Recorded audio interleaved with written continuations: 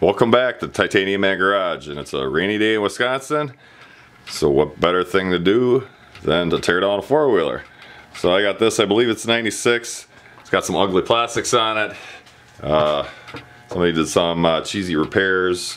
It's just kind of nasty looking. So I've got a set of 05 plastics over here, and I'm going to throw them on, and you're going to go through the it's either the clutch that's rattling or possibly the lifters are clanking. So I'm going to go through that, and I'll let you guys see how I do.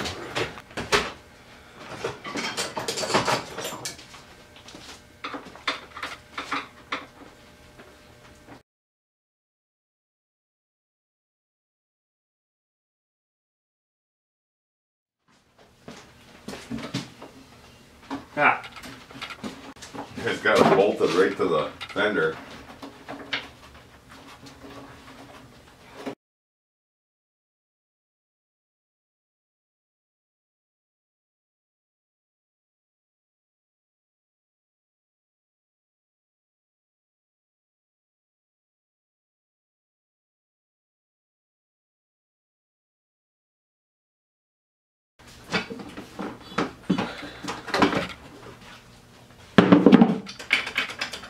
You hear that?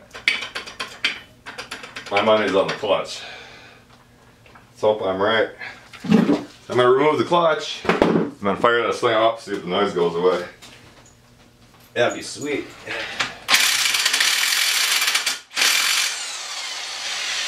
So if you guys have never seen a clutch removed, they made a homemade clutch pulling tool, 3/4 threaded rod. You can buy these off of eBay now, but at the time I couldn't find one. You just run this bad boy in, she should just pop right off. Should, I said. Sometimes they stick on.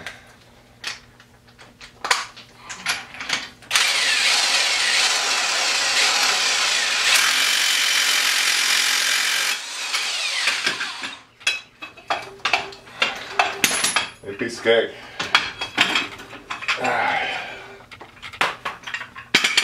Yeah, you can get away with just replacing the clutch. That'd be sweet. Clutch is removed. I'm gonna hit the key and see what happens. See if it makes that noise.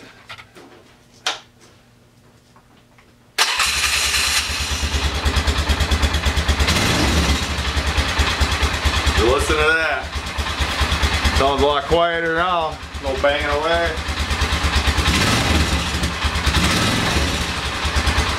Sweet. I don't have to do nothing with the timing. Rock on.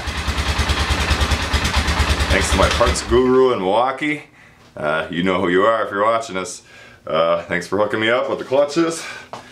You guys are in Wisconsin and need parts. That's a guy to get a hold of. I won't name drop because he doesn't want me to, but you'll find him on Facebook. Alright.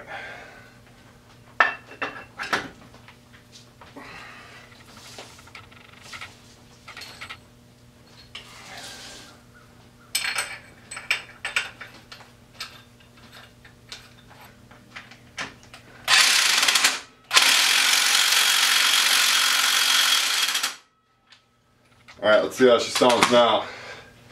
This is a nice tight clutch.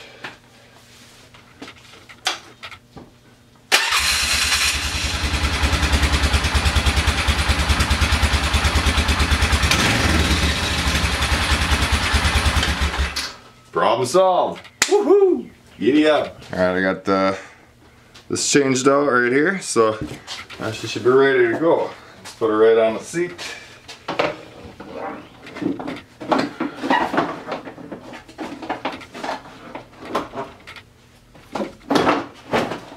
There. Not too shabby.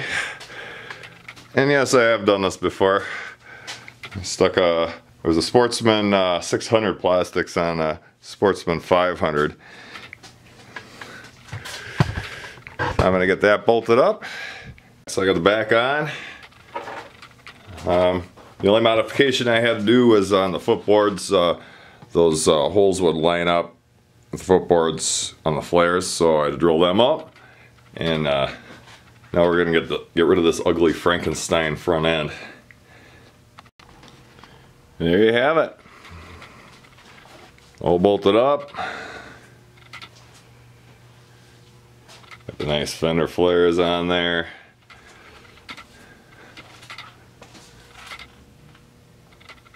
Now it looks like a 2005.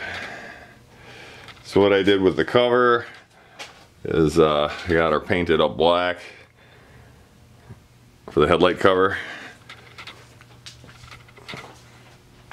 But yeah, man, she's turning out good.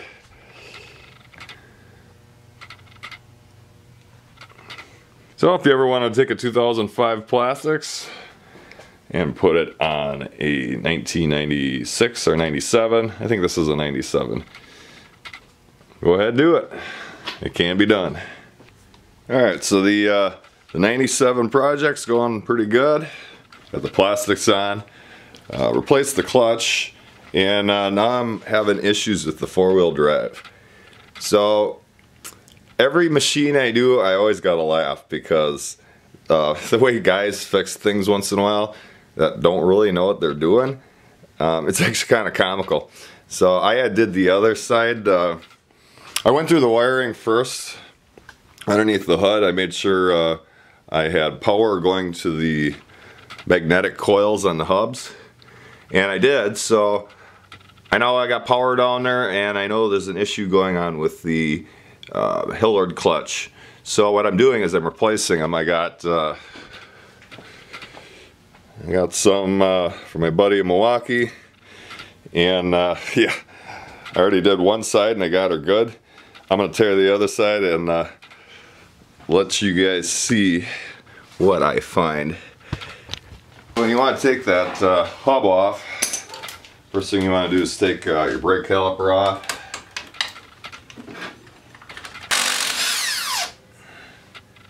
Just two 1/2-inch bolts. Set them off the side. That other way, kind of hang it up so it doesn't get damaged somewhere. And you take, now this is a 97, so these have bolts on it, screws in here. Alright, here's a trivia question for you guys. What kind of fluid do you put in your hub? I mean, yeah, you can buy the Polaris stuff, but when it comes to aftermarket, what do you want to put in there? Before I answer that question, I'm going to show you the inside of that hub.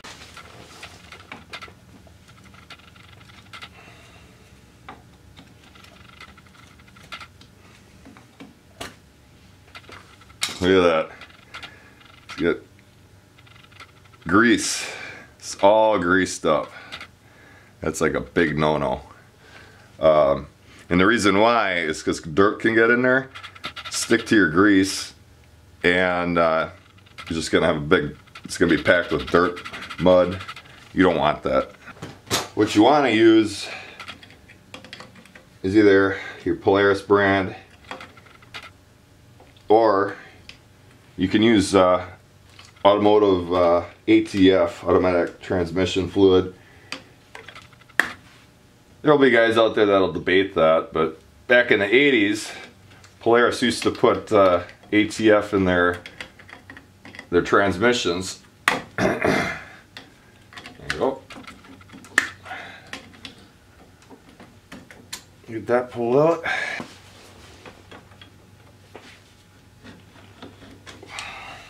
There you go. Now what I like to do is grab a clean towel or something and lay all my clutch parts out when I'm taking this apart.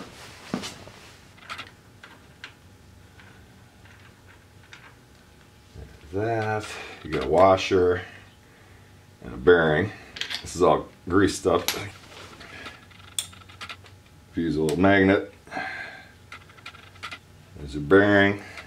Clean that off. You want something really thin like ATF. Just enough to lube it, and it'll help the Hilliard clutch engage. And if you get any dirt in there, it's not gonna damage anything. And you change that yearly. So that's So just slide off. Yuck. What a mess. You got your other bearing. Comes off. There you go. The other one. Clean that up a little bit. And fresh rag. And this comes off all together.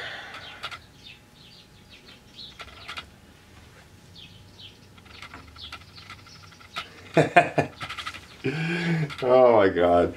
For those of you that have done this before, you might know why I'm laughing. I really hope this is turning out in the camera. There's no metal plate on the back of this.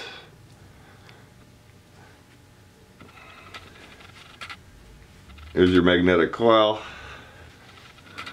So let me show you what's supposed to happen. Got the key on, got the 4-wheel drive engaged. You got this metal plate. That's supposed to bite in the teeth there. Electronics, when the 4-wheel drive button's pushed, this acts like a magnet. And it grabs this plate and it spins your hub. So the guy put it together wrong. And it wore the back of the, put some damage in the back of the clutch. So I'm going to replace that. I'm going to put this back together. Make sure you line those teeth up. If they're not lined up, you're going to squish them.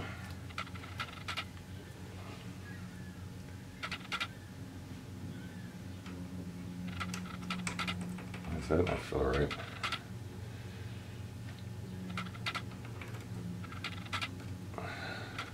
It's back in there. So I think I know what happened. I think the guy replaced this hub because this thing is way bigger than the other side when I filled it. And that's probably why that bearing didn't fit. So when I got this thing was rocking back and forth. That's why I wanted to rip this apart. So now we want to put some ATF to lube the Hilliard clutch and the hub. I just use synthetic automatic transmission fluid.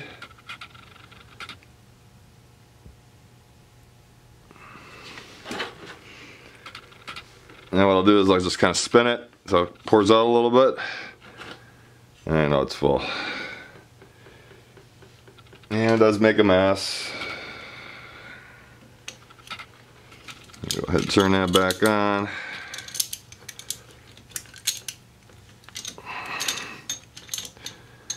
Usually what I do is I fill it 2 or 3 times and then I'll rock it back and forth.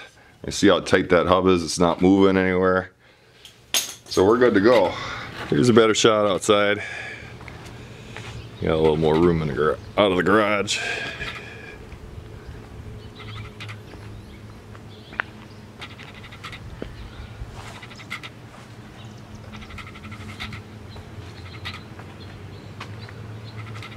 Painted that top.